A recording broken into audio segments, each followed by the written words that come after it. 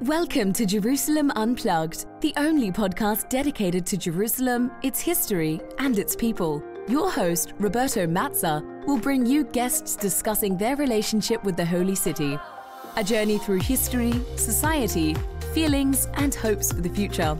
Follow the podcast on all social media platforms at Jerusalem Unplugged.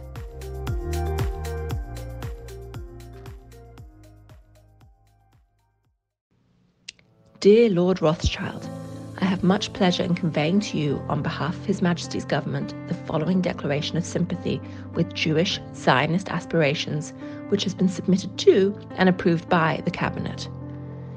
His Majesty's government view with favour the establishment in Palestine of a national home for the Jewish people, and will use their best endeavours to facilitate the achievement of this object, it being clearly understood that nothing shall be done which may prejudice the civil and religious rights of existing non-Jewish communities in Palestine, or the rights and political status enjoyed by Jews in any other country.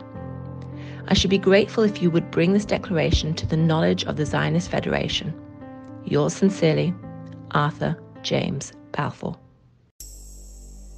Hi, I am Roberto Mazza, the host of Jerusalem Unplugged. In this podcast, we'll not only explore the fascinating history, politics, society, and incredible people of Jerusalem, but also unravel how this city plays a significant role on the global stage. Join me in uncovering the multifaceted stories that make Jerusalem a captivating force that resonates worldwide. Welcome to a special solo episode of Jerusalem Unplugged. I'm your host, Roberto Mazza, and today I'll be your host and storyteller as we are diving into a pivotal moment in history, the Balfour Declaration. Many of you asked about an episode, or more than one, dedicated to this very important document in the history of Jerusalem and Palestine. So in this episode, I'll be your guide through the intricacies of this landmark document that shaped the destiny of Palestine. And stay tuned for a comprehensive exploration setting the stage for our upcoming episode featuring insights from esteemed scholars, colleagues, and friends who will lend their expertise to unravel the multiple dimensions of the Balfour Declaration. So get ready for this first episode into the past of the Balfour Declaration, its legacy, and its history.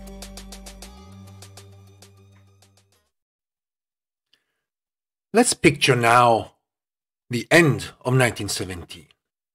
The world gripped by the horrors of World War I, the impending Russian Revolution, which eventually will change the picture and the geostrategic stage of the war. As imperial powers jockeyed for position, the Middle East emerged as a pivotal theater of strategic importance. And it's against this backdrop the Zionist movement gained momentum, spurred by the dream of a Jewish homeland. Historian James Renton said World War I was a time of geopolitical realignments. The British government, seeking allies, turned its attention to the Zionist movement, which, by then, had gained that momentum. It's crucial to understand that the Balfour Declaration didn't materialize in isolation. Rather, it was a piece in a broader puzzle that included agreements like the Hussein-McMahon Correspondence and the secretive Sykes-Picot Agreement. So, before the ink touched the Balfour Declaration, a document that began to be produced early in April 1917, secret understandings were shaping the Middle East. So let me talk briefly about the Hussein-McMahon Correspondence between the British government and Sharif Hussein of Mecca and Medina. As the British promised Arab independence, they actually promised a caliphate, a state, with specific borders, at least in some geographical region, of what it could have been this Arab state, in exchange for an Arab revolt against the Ottoman Empire. Let me quote from T. Lawrence. The Hussein-McMahon correspondence fueled Arab aspirations for independence, a promise that seemed at odds with the later actions outlined in the Sykes-Picot Agreement, and I should add, outlined by the Balfour Declaration. But we probably should say that Lawrence overplayed this idea of the Arab revolt against the Ottoman Empire as fueled by Arab aspirations. We do have Arab revolts throughout the Ottoman Empire, particularly in modern-day Lebanon, in Syria, partly in Palestine, but we don't have the same rebellions as those promised by Sharif Hussein of Mecca and Medina in the Gulf.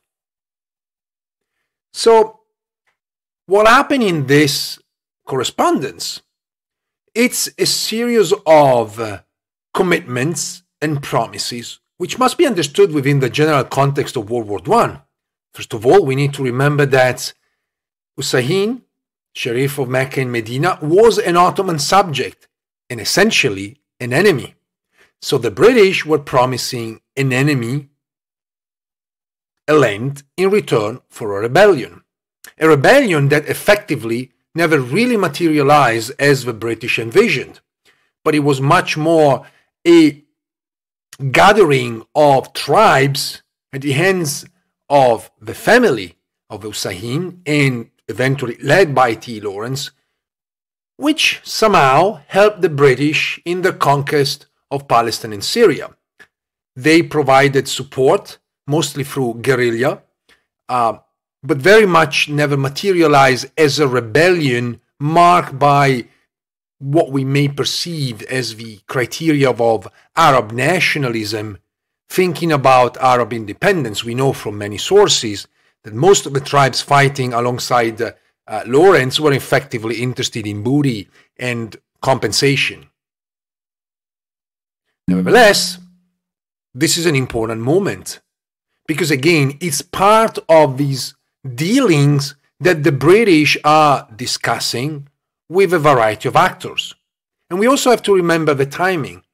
The Hussein-McMahon correspondence came about the time of the failure of the British invasion of Gallipoli, which was marked with the withdrawal of British forces, led by Winston Churchill, and later on with a major defeat in Mesopotamia at Kut el Amara, when the largest contingent of British soldiers were captured by the Ottomans and imprisoned as prisoners of war. So we have to understand this first sort of agreement, bearing in mind the historical conditions of that particular period in time, knowing also that both Hussein, his family, and the British at large couldn't have known what was going to happen next. So this has to be understood as an agreement, an exchange of letters in that particular moment in time. And this is true also for the Sykes-Picot Agreement and later on for the Balfour Declaration. So, behind the scenes of the Hussein-McMahon correspondence, a different narrative was unfolding. The Sykes-Picot Agreement, which was a clandestine deal between Britain and France, was meant to carve up the Middle East into spheres of influence, contradicting the promise made to Hussein. Mark Sykes, in 1916, said, "The Sykes-Picot Agreement was a geopolitical maneuver, setting the stage for the post-war division of the Middle East, effectively denying the presence of a previous agreement with the Arabs, or at least those that felt represented by Hussein." The Sykes-Picot Agreement is an agreement that for a long time was an object of discussions, mostly amongst historians and students in college, just discussing the period of World War I and trying to understand how the modern Middle East was created. But it was not certainly a common name in relation to the history of World War I in general. It's only later on, with the emergence of Daesh or ISIS, the self-proclaimed Islamic State, when a number of fighters began to tear down the borders between Iraq and Syria, claiming that they were tearing down the borders set by the Sykes-Picot Agreement, that all of a sudden the larger public audience took an interest and media began to discuss the Sykes-Picot Agreement. It has to be said that as a secret agreement, the Sykes-Picot was denounced in 1917 by the newly created Soviet Union, so after the Russian Revolution, and eventually the agreement itself lost its validity. What is important and what is sort of a long-term legacy is the idea to divide the Middle East into first spheres of influence, and later on, as a result of historical events that unfolded, into new nation states, which were created following the creation of the League of Nations and the attribution of the mandates to the mandatory powers of France and Great Britain. So then we have the creation of a map that can be almost overlapped with the maps provided by the Sykes-Picot Agreement, which in a sense tells us that those sphere of influences that were originally designed in 1916 existed throughout the end of the war and throughout all of the discussions that led to the creations of the mandate. So we have a French mandate over Syria and Lebanon, and a British mandate over Iraq, Transjordan, and Palestine. And we can think that the major difference between the Sykes-Picot Agreement and what happened next is very much in relation to Palestine. In the Sykes-Picot Agreement, Palestine was to become some sort of an international area which could have been ruled through a condominium, this is the word that was used, of different international actors, barring the port of Haifa. The British wanted Haifa, which was meant to develop and eventually connect Haifa to Basra, and from Basra another connection to India. So open these channels of communications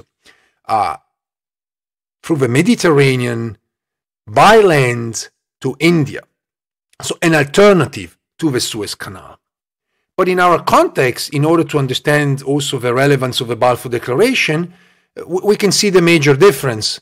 Palestine was meant to become this international zone, and it was meant to be international because the British recognized the difficulties to rule holy places, in particular Christian holy places.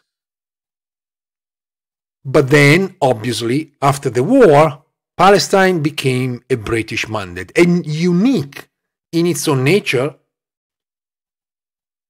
as British mandatory Palestine was ruled directly by Britain. So unlike all of the other mandates that saw the emergence of local government, Palestine remained ruled by Britain. So it's against this intricate backdrop the Balfour Declaration emerges. In 1917, amidst the chaos of World War I, British Foreign Secretary Arthur Balfour pens a letter to Lord Rothschild expressing sympathy for the Jewish Zionist aspirations and support for a national home in Palestine. Dear Lord Rothschild, I have much pleasure in conveying to you, on behalf of His Majesty's government, the following declaration of sympathy with Jewish Zionist aspirations, which has been submitted to and approved by the Cabinet. His Majesty's government view with favour the establishment in Palestine of a national home for the Jewish people, and will use their best endeavours to facilitate the achievement of this object, it being clearly understood that nothing shall be done which may prejudice the civil and religious rights of existing non-Jewish communities in Palestine, or the rights and political status enjoyed by Jews in any other country. I should be grateful if you would bring this declaration to the knowledge of the Zionist Federation. Yours sincerely, Arthur James Balfour. Before we delve into some of the analyses that I would like to share with you of the Balfour Declaration, allow me to share some general points. This wasn't just a diplomatic move.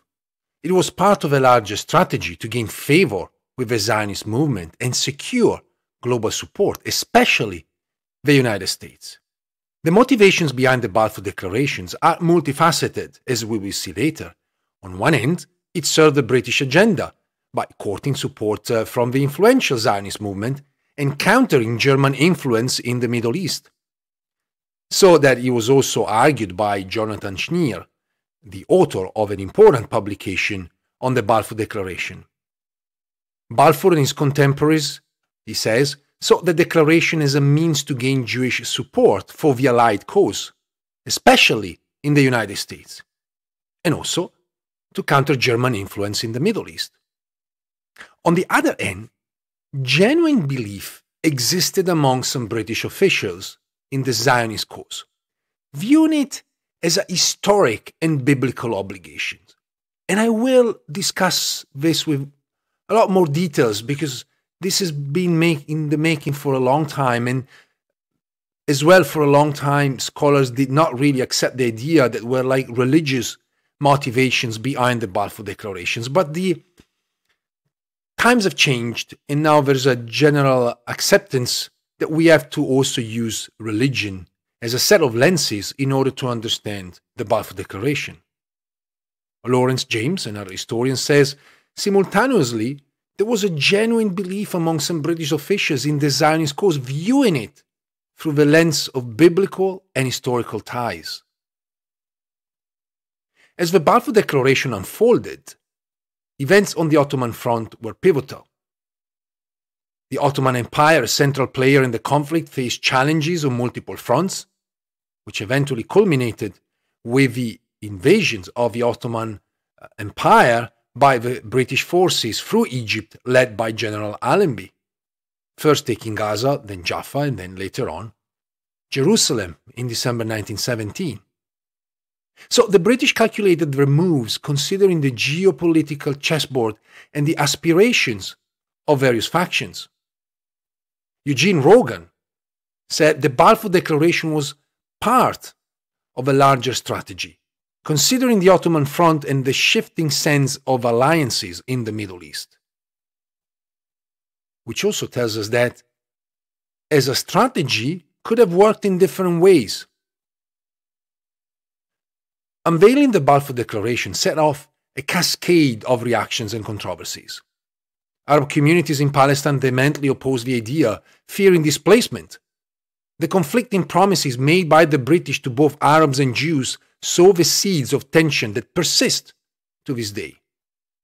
As Rashid Khalidi says, the Balfour Declaration marked the beginning of a complex and fraught relationship between Arabs and Jews in the region. It laid the foundation for a conflict that continues to shape the Middle East today. As we navigate the short-term and long-term legacies of the Balfour Declaration, its impact becomes more profound. In the short term, it reshaped geopolitics of the Middle East, and in particular of post-World War I Palestine. And in the long term, it played a decisive role in the establishment of the State of Israel in 1948, and of course, the question of the Palestinian refugees, and so forth. Avi Shlaim, and we will hear some of his comments in the second episode dedicated to the Balfour Declaration, said, the Balfour Declaration sowed the seeds of a complex web of political, ethnic, and religious conflicts. Its impact reverberates through the decades, shaping the destiny of the Middle East. The consequences of the Balfour Declaration reached beyond the immediate aftermath of World War I. It influenced the geopolitical landscape, giving birth to a new era in the Middle East. It was even recognized by Mark Sykes when he said the consequences of our promises in the Balfour Declaration will be felt for generations. We are witnessing the birth of a new era in the Middle East. The Balfour Declaration stands as a testament to the complexities of geopolitics, strategic maneuvering, and the consequences of promises made during wartime. Consequences that had been paid for decades, in fact for a century, by people.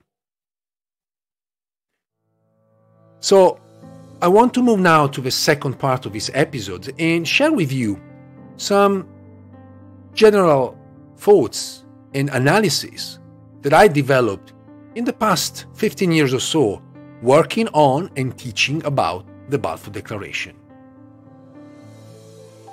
Let me start with a general historical context, and I think this is very important to remember that the Balfour Declaration is part of wartime agreements and is a byproduct of World War I, particularly the byproduct of the late part of the war. 1917 was the watershed for the future of the war in many ways, with Russia withdrawing from the war following the Russian Revolution and also with the US, so American entry into the war. We also have large battles in Europe with massive casualties, which change the perspective and the perception about the war. Besides, it's important to remember that there's no clear picture in terms of outcomes. This is still a moment in history where, in fact, there were no speculation who might have won the war. Remember that Germany surrendered while still controlling French territory. So it's obvious that by 1917, things were unclear. We also have changes occurring, particularly in Britain, France, and Italy, where the prime ministers of all of these countries changed their leadership. So if we base our analysis of the Balfour Declaration just relying on this general context, we can move towards what I would call the traditional approaches towards the understanding of the Balfour Declaration and why was it issued. And I want to make a distinction here because what I want to talk about in the next few minutes of this first episode dedicated to the Balfour Declaration is the traditional approaches to understanding the Balfour Declaration and something that requires a little bit more of an effort and is an alternative approach, one that is complementary, not in opposition to the traditional approaches. So in general, we can think of the Balfour Declaration as a part of British strategic thinking. The British already clarified in previous documents and in general their interest about Palestine, particularly in order to control the route to India and control the Suez Canal. So the British would have control of the Suez Canal, which already did, but also control a traditional land route from Haifa in particular down to Iraq, and then from Iraq, which was known obviously as Mesopotamia back then, essentially through Basra to control this kind of alternative route to the Suez Canal. And indeed, a Palestine controlled by Jews, it basically meant a Palestine controlled by a friendly group of people. In Britain, Jews were understood, particularly by the elites, as almost British, almost Europeans. Obviously, they're Jewish. Anti-Semitism is widely spread and understood in racial terms too, and therefore the Jews are almost British, almost white, we could say, and they have been in Europe for a long time. They understand obviously the languages, the culture, they are assimilated, and so they may become this friendly group of people that would run the region for the British. We also have to look at political arguments concerning, for instance, the attitude of the Jews in Russia and the United States. So it was argued that Jews and Jewish elites and groups could affect the policy of these countries and politicians. For instance, given that the understanding of many was that the Russian Revolution was led by Bolsheviks who had Jewish origin, many believed that promising Palestine to the Jews might have had an impact on their contribution to the war effort. In other words, many believed that perhaps the Russians, even under the Bolsheviks, could have stayed in the war and therefore helped the British, the French, in their effort against Germany. It was also believed that American Jews would have pushed the United States to not only enter the war, which eventually they did, but also to step up their efforts in order to help the British and the French, particularly on the Western Front, and also the Italians in the front against Austria. Obviously, we need to understand that this belief is deeply rooted in misconceptions of the Jews and also in anti-Semitism. The belief was that the Jews are a nation, despite the fact that already it was declared that Judaism was a religion. This goes back with reference to the late 1880s Declaration of Baltimore, where Judaism was defined by American Jews as a religion and not a nationality. And this kind of thinking led to believe many British, in obviously politicians and in the elites, that convincing a few Jews would convince all of the others supporting the war and the wartime effort.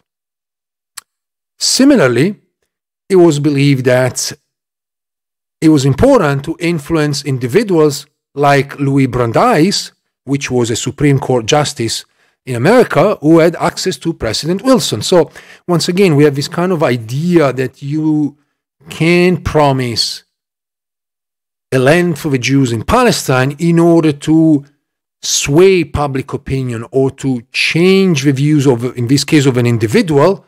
Louis Brandeis was not fully convinced about Zionism, and he had his own ideas, but certainly, the idea of a Jewish national home in Palestine was certainly appealing to him. And so the political argument is very much about the question of Jewish influence, which, as I said earlier, is also connected to anti-Semitism, to these century-old conspiracy theories for which the Jews in different ways control the world. It has also been argued that Germany was close to issue a similar declaration. Therefore, the British attempted to anticipate Germany. Germany certainly understood the value of its Jewish population, but it's also a way more complex situations. German Jews were fighting within the German army, obviously as fully assimilated individuals.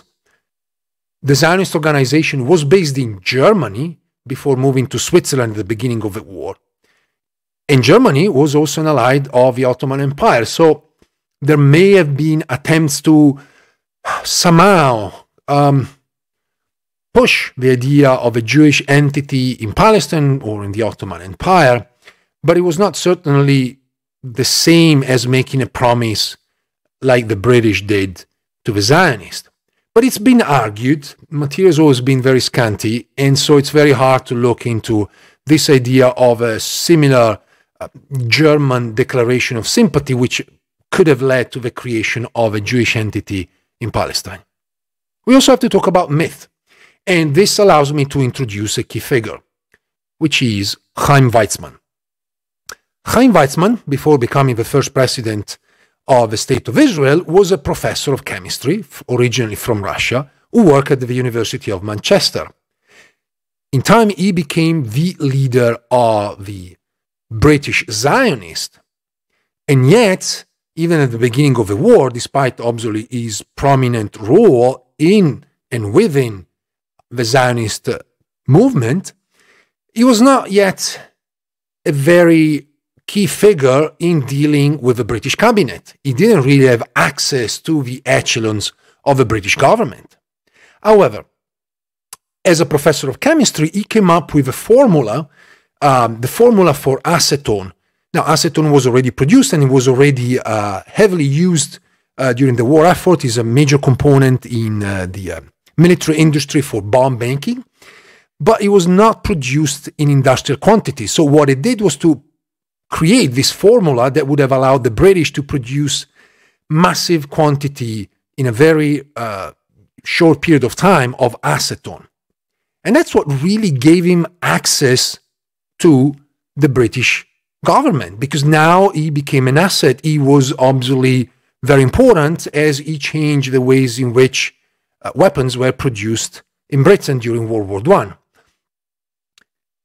The myth goes that Balfour Declaration was a personal gift from Lloyd George to Dr. Weizmann, and this became actually a popular story at that time, one that Weizmann himself, preposterously, I would say, offered to a few news outlets. The reality is that, however, that while obviously this is a myth, he gained access to the British government. And this is also the moment where you can see the presence of Weizmann and other Zionists getting closer and closer to the British cabinet and essentially becoming that tool that allowed for all that thinking, the British strategic interest in Palestine, the political arguments that I mentioned earlier, coming together. And so more and more British officials became convinced that it was worth making a promise so that the Zionists would help the British in the war effort.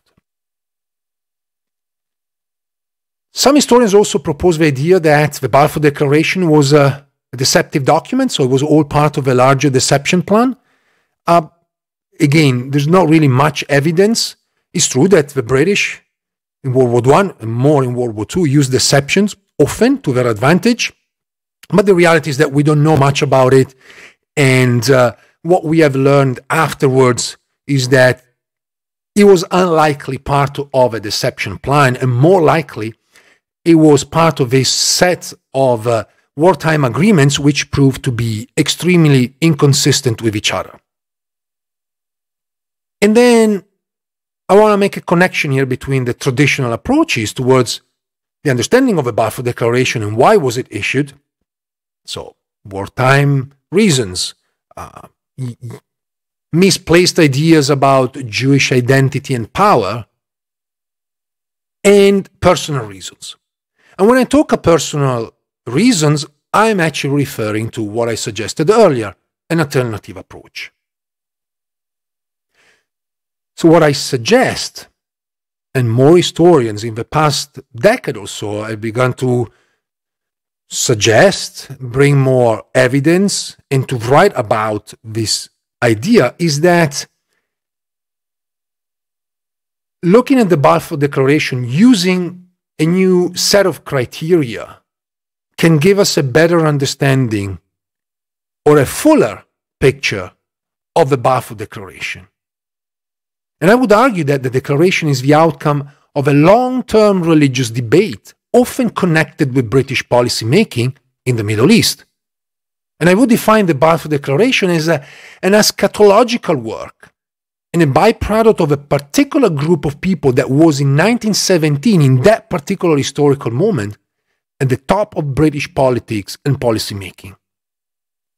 Therefore, I argue that the Balfour Declaration was born during the Puritan era, the Puritan Revolution of the 17th century, when the idea of a return of the Jews in the Holy Land was seen as instrumental to the second coming of Jesus. I argue that David Lloyd George not only belonged to a particular religious group who believed in a set of beliefs ending with the second coming of a Messiah, but he managed to materialize this eschatological vision through the Balfour Declaration. Today, as back then, but today with a sort of a different kind of power, this is incarnated with Christian Zionism.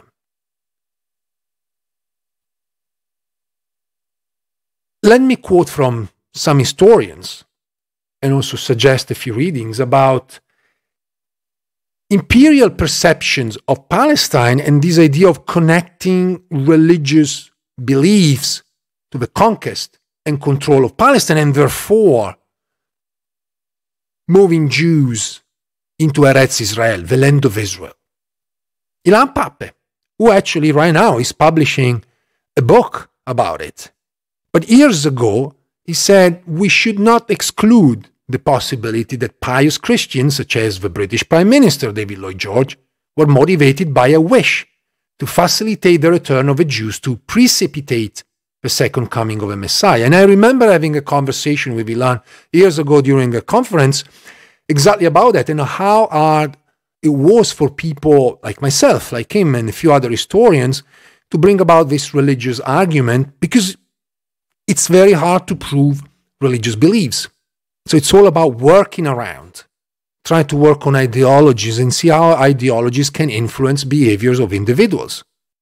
Malcolm Yap, famous author of books dedicated to Middle Eastern history, once said, "Lastly, one cannot disregard personal motives." And this is very important to understand that it's not just about politics, geostrategy, geopolitics, but there may be personal motives, personal beliefs. So Fromkin, a famous author of a book about World War I in the Middle East, said, Lloyd George was the only man in his government who had always wanted to acquire Palestine for Britain. Now, maybe he did it for imperial reasons, or maybe he wanted to blend the two, imperial and religion.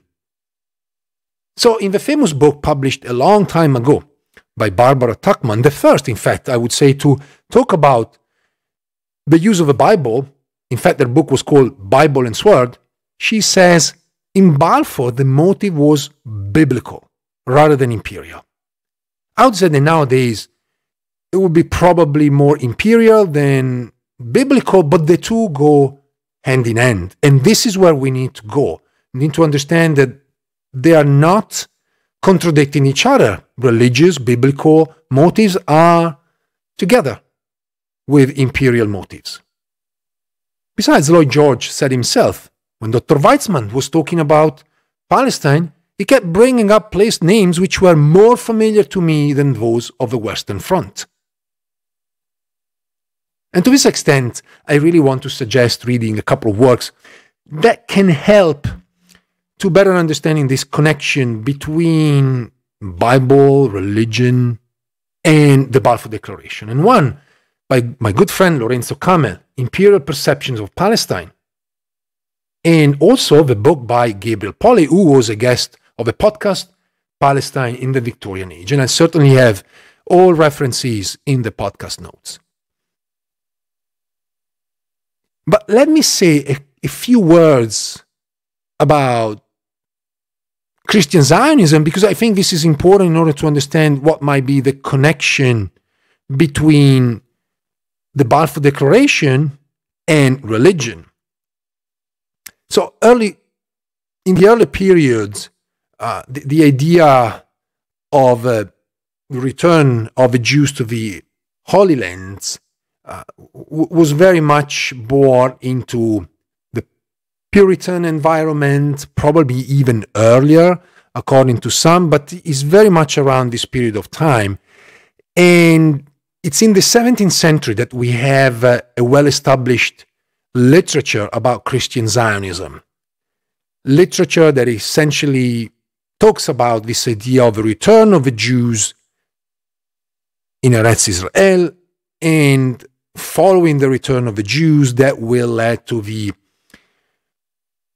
rapture, so sort of the breaking of the sky, and the second coming of a Messiah. Now, obviously, this would require a lot of theological explanation. Just want to mention the fact that originally, and unlike today, where Christian Zionism is very spread, particularly in America, among different kind of communities, in Britain was very much an elite phenomenon. So Christian Zionism was understood mostly by highly educated individuals.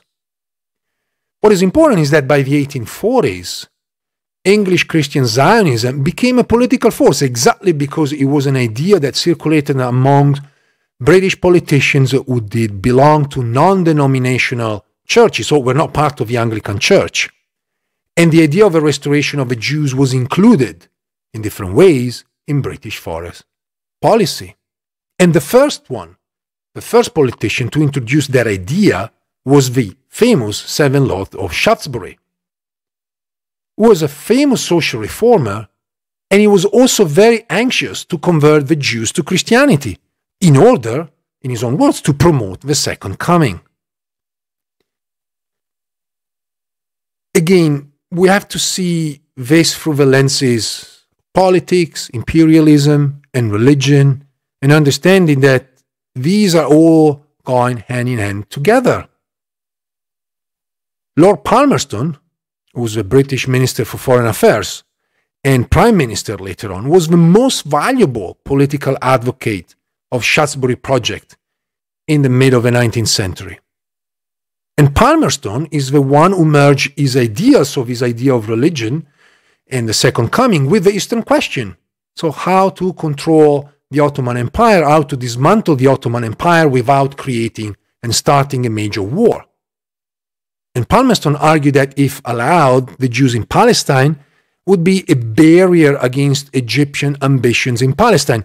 This is the time where Mehmet or Muhammad Ali took over Egypt and challenged the Ottomans. And so we already have this idea as early as the beginning of the 19th century to create a Jewish entity in Palestine as a buffer state to make sure that the Suez Canal and the route land to India would be protected.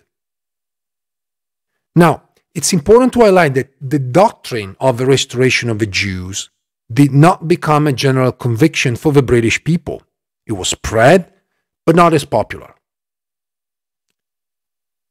What became popular and gained wide currency was the idea that sooner or later the Jews would return to their land.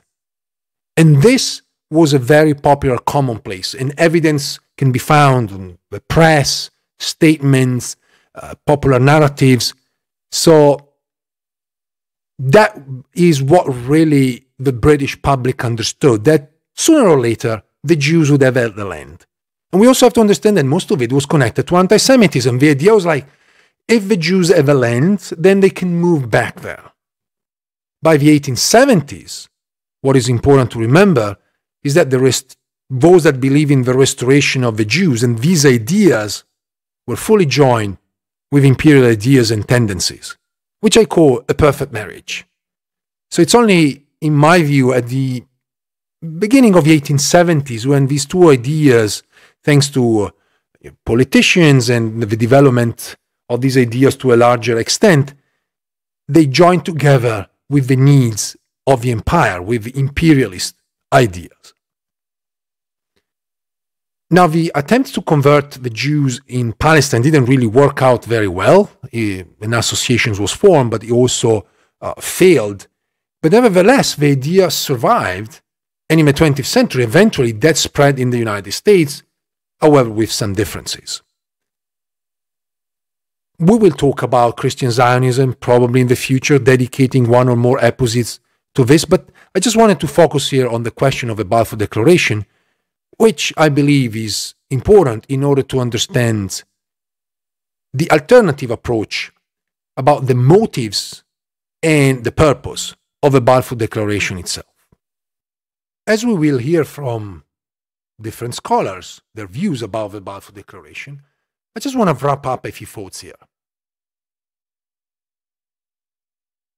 Jewish people, were perceived as a nation by British policymakers. In Whitehall, Jews were seen as a racial entity with a national consciousness and were a cohesive unit. It's important to perhaps use a comparison here. Often the British would look at the Jews as they looked at the Irish. So one nation, one group of people spread around the world, but they all share in this common identity and sense of nationality. So support to Zionism, I believe, was driven by the necessities of war in Europe and in America.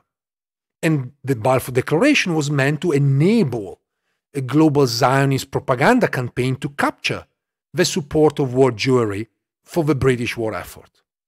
And Zionists, more importantly, took advantage of the inconsistency and deficiencies of the British policymaking and turned the declaration into, first, the creation of a national home, which could correspond to the idea of Jewish immigration into Palestine, and then later on, in 1948, a Jewish state. So I think we should also talk about the power of the Zionist movement to keep that promise alive. And as it has been mentioned earlier, one of the strengths of the Zionist organization was first to include the Balfour Declaration within the mandate that was created in the 1920s, so to give the Balfour Declaration legal strength, and therefore make that promise more than that. Not just a promise, but a legal obligations of a mandatory power, Britain, to create a national home, to foster Jewish immigration. I also want to conclude saying that the Balfour Declaration is not only the byproduct of politics, strategy, military necessities, but also, as we saw earlier, of religious duty. David Lloyd George, despite being not particularly attached to the earthly Holy Land, had the chance first to restore the Jews in the Holy Land, and secondly to fulfill a dream never achieved by the English hero Richard Coeur de Lion, to make Palestine British. Thank you for listening to this first episode dedicated to the Balfour Declaration. You will be able to find all of the references of the various works that I mentioned and more in the podcast notes. Thank you. Until the next episode of Jerusalem Unplugged. Thanks for listening. If you enjoyed this episode and you'd like to support the podcast, please share it with others on social media or leave a rating and review. To catch all the latest, follow us on Instagram, Twitter, and Facebook @Jerusalem Unplugged. Thanks, and I'll see you next time.